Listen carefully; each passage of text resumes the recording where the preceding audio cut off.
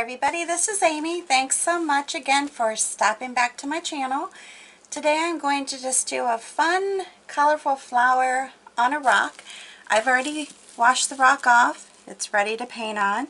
I'm going to be using my dotting stylus, number 4 Deerfoot Stippler, and then this is a low Cornell filbert brush. You could use any filbert brushes, but I like the small when I'm doing small work.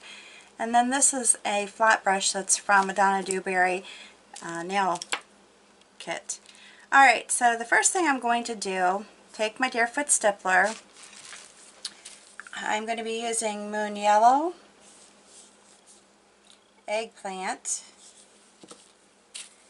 and Magenta. I am going to just directly stick my stippler into the eggplant and kind of tap it off a little bit, and then I'm going to just randomly choose towards the center of the rock. Doesn't have to be, exact by any means. Then I'm going to take the filbert brush, dip it into my yellow, and do strokes that start from the outer to the center, or as close as possible, from the outer to the center, and then I just kind of slightly turn it. I can do this a little bit better. Slightly, not slightly, turn it towards the center. Again, doesn't have to be perfect because I am going to be doing some other painting around the center. Now, then you just go back and you can stagger your petals if you want. You can paint over these if you feel like it needs another coat, which looks like it may, or if you're okay with it being a little transparent, that's fine too. Totally up to you. So you could give it some drying time, and I would say probably around maybe an hour or so if you're just going to let it naturally dry by the air. If you're going to hit it with a heat gun or a hair dryer, then do that and continue on. Alright, so I chose to go ahead and hit it with the heat gun, and I'm going to go over and give it another layer, just very lightly, because you don't want to pull up any of the paint below. I think that's probably more the case when you're working on glass. And I'm choosing not to place this paint with any other color like white, because white would actually probably make it more opaque. And all the paints I use are the FolkArt paints. I'm trying to think, are all these are MultiSurface that I'm doing right now.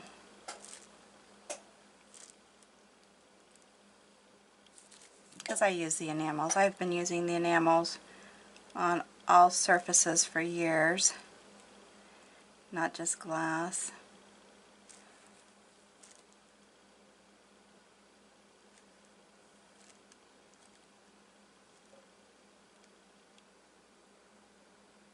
These are so pretty. I mean, you can just do these with, just sit around your home, do them to put in your garden. I mean, it's just really very, very bright. So what I'm doing here is just taking the little brush and then just on the side, that I'm on the chisel, but on the, not flat like this, but I'm turning it sideways, and then just doing a little pull around the center, just to give it some more color. Actually, let's go like that. And I'm not doing a certain count. If you can do 2 for each petal, that's fine. Just keep going around until you meet back up. Again, it's just a bright little flower. Very simple design. Meant to be a simple design. Whoops. Not meant to be anything more than that.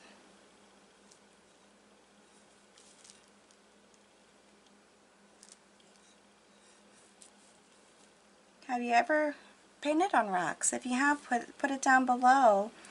If you do this design, feel free to share it on my Facebook page. I do have a link to that down below the video.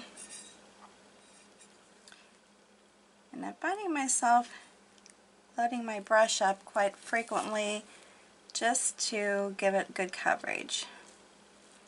Alright, so that's pretty simple, right?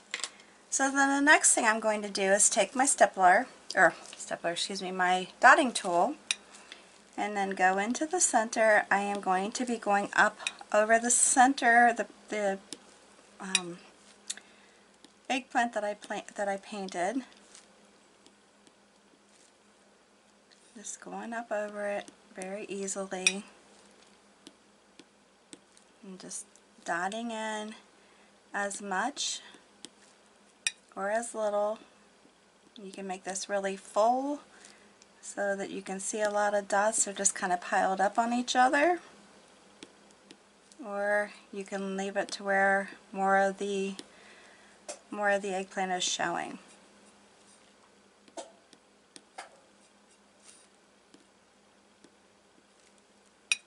So totally up to you.